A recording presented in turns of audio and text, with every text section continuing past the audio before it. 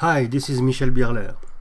Welcome to our series on optimization. This video is designed to provide some intuitions on linear optimization, both from the geometric and the algebraic point of views.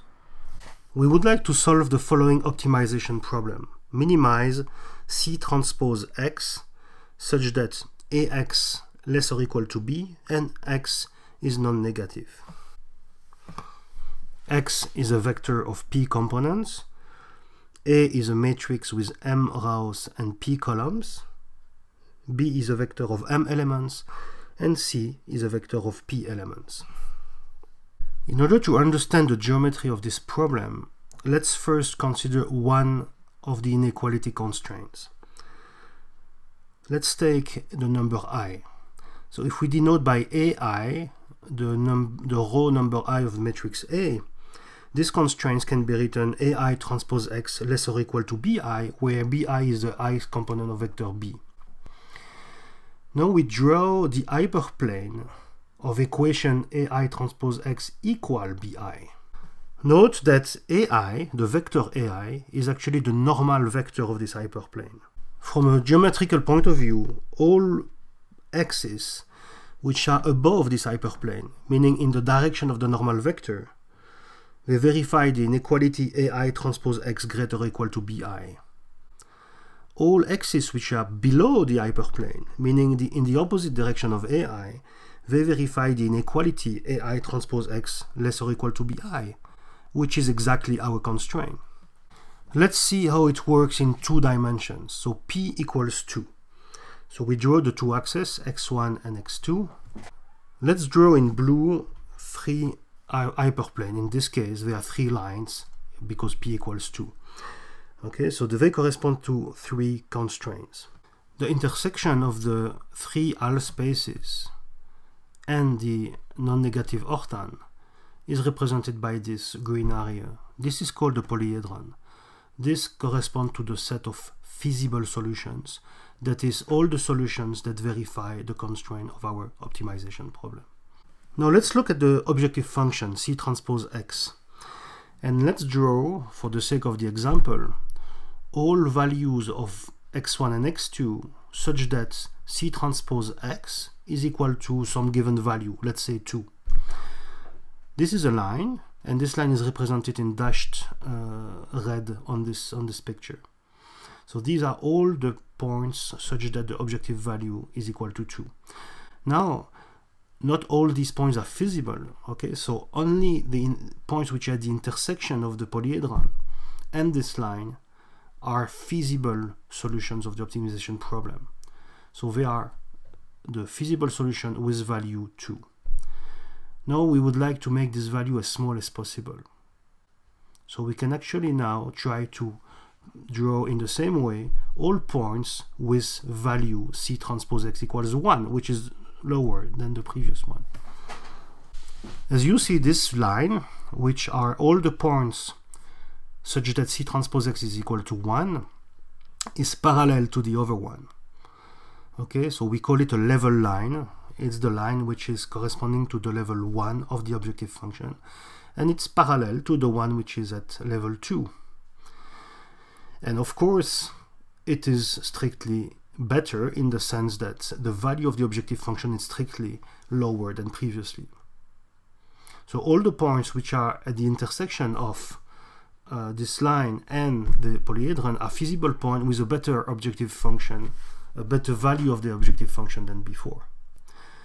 So now the idea is to go as far as we can. We would like to make it as small as possible. So we will continue to move this line parallel to itself all the way until there is no possibility to intersect the polyhedron anymore.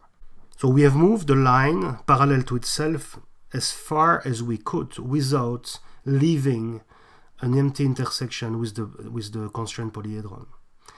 And this line, which is the most extreme that we could get, has only one point which is an intersection with the constraint polyhedron, and this point is actually the optimal solution. There is no possibility to find a point X such that the value of the objective function would be better, because indeed, if such a point would exist, it would be on a line which would be further away from this one and parallel to itself. Like this one, for example.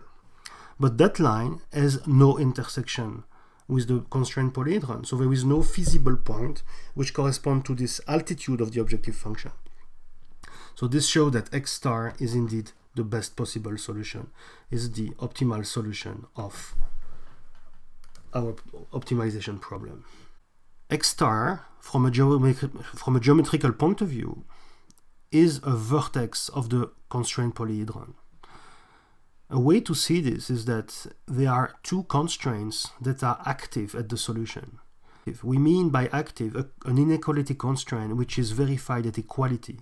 As you can see, two of these constraints are active, and the three other constraints, the three other facets of the polyhedron are inactive. The number of active constraints at the solution happens to be equal to 2, which is the number of variables. And this is a property that we will verify in most of the cases. So this illustrates an important property of linear optimization. If the linear optimization problem has an optimal solution, there exists an optimal vertex of the constraints polyhedron. It's important. It means that when we are looking for an optimal solution of the problem, it is sufficient to look at the vertices of the constraint polyhedron in order to find it. Now we will move to the algebraic intuition. In order to do so, we will modify the formulation of the problem. Let's take again the inequality AI transpose X less or equal to BI. It's actually equivalent to another formulation when we include a new variable in the formulation. This variable is called the slack variable because it measures the distance between AI transpose X and B. So we write the inequality constraint now as an equality constraint plus a non-negativity of the slack variable. The equality constraint is AI transpose X plus YI is equal to BI, and YI is a new variable which must be non-negative. By doing so, it means that we can write our linear optimization problem in a new way. Minimize C transpose X such that AX equals B and X greater or equal to 0. So now the variables X are the variables of the original problem plus the slack variables that we had to introduce in order to write everything as an equality constraint. Now the vector X is of size n, which is equal to m plus p. P are the original variables and m are the number of constraints. So this is also the number of slack variables that we had to include in the new formulation. Similarly, the matrix A is of size m times n, so the number of rows is still m as before, and now the number of columns is n, the original p columns plus the m additional columns corresponding to the slack variables. B is again of dimension m, and C is like X of dimension n.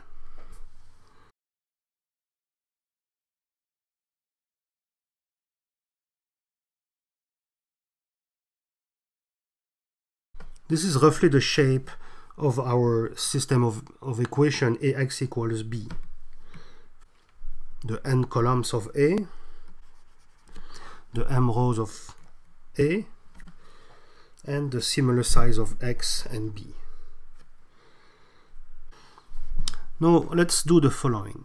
We will identify m columns of A, and we choose these columns in a way that they are linearly independent. For the sake of the illustration, we will assume that the m columns that we have chosen are the first columns. Later on, if we want to choose other columns, we can reorder them, change the numbering in order to put them in the front and do the exact same derivation. The matrix composed of these m columns is of course a square matrix. It has m rows and m columns. We call this matrix B. Because our columns are linearly independent, B is invertible, which is very important.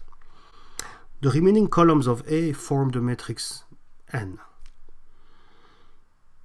We split the vector X in the same way. So we have, on the one hand, the M components corresponding to the matrix B that we denote by XB, and the rest is denoted by XN, which is of dimension n minus m. The b stands for basic, so we will call these variables that we have chosen, the m variables that correspond to the columns that have been selected.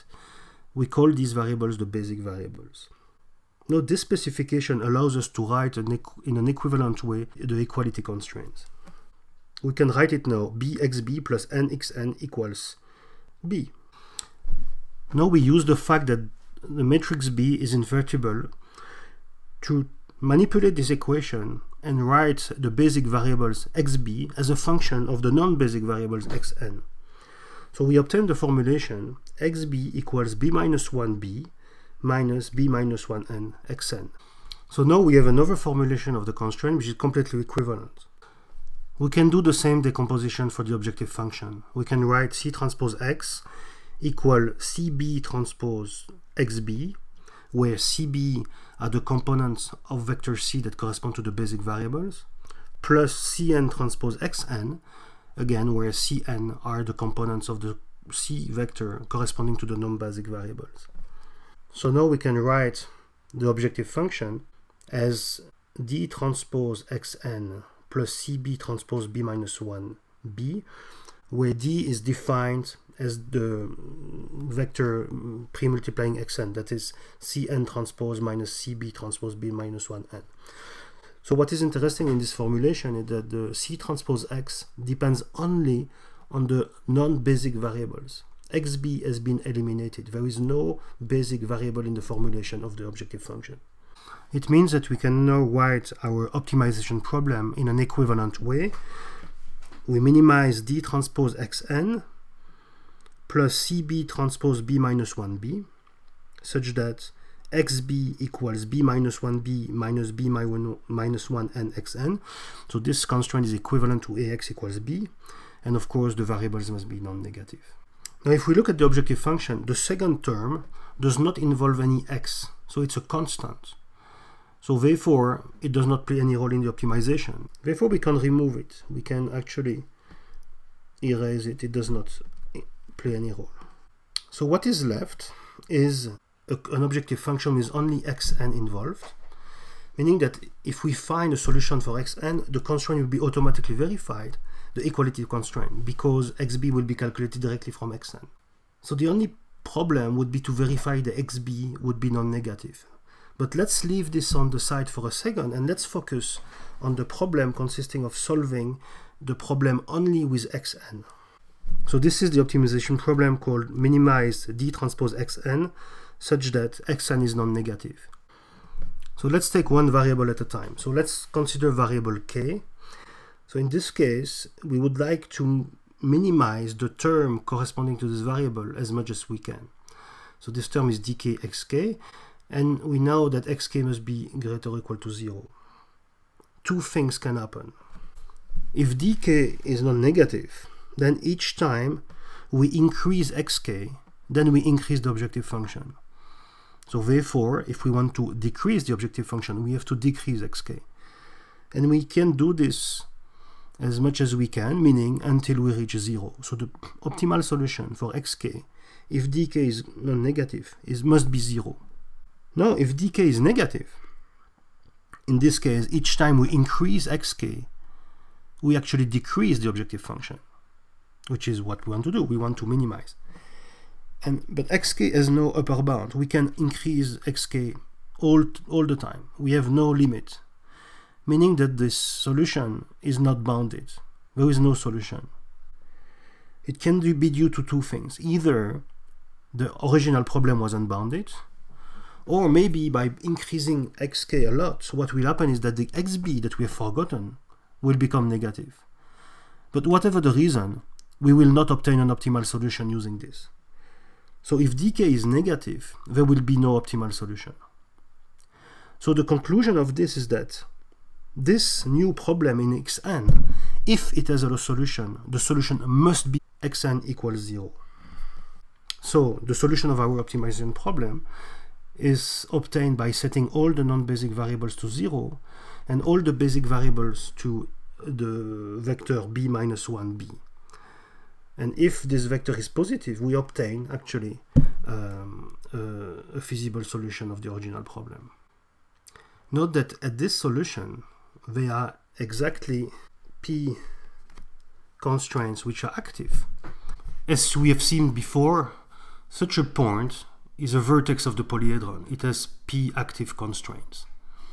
Therefore, we have constructed algebraically the vertex of the polyhedron, which is, as we saw before, also a candidate to be the optimal solution. This algebraic construction is called a feasible basic solution. Basic because it has been constructed using this matrix B, which are the columns of A which have been selected, and feasible because it verifies all the constraints. The constraints Ax equals b by construction, the way we have defined xb as a function of xn, and all the variables are non-negative. I hope that you enjoyed this video. If you want more information, I refer you to the book Optimization Principles and Algorithm at EPFL Press, and the online material which is available on optimizationprinciplesalgorithm.com.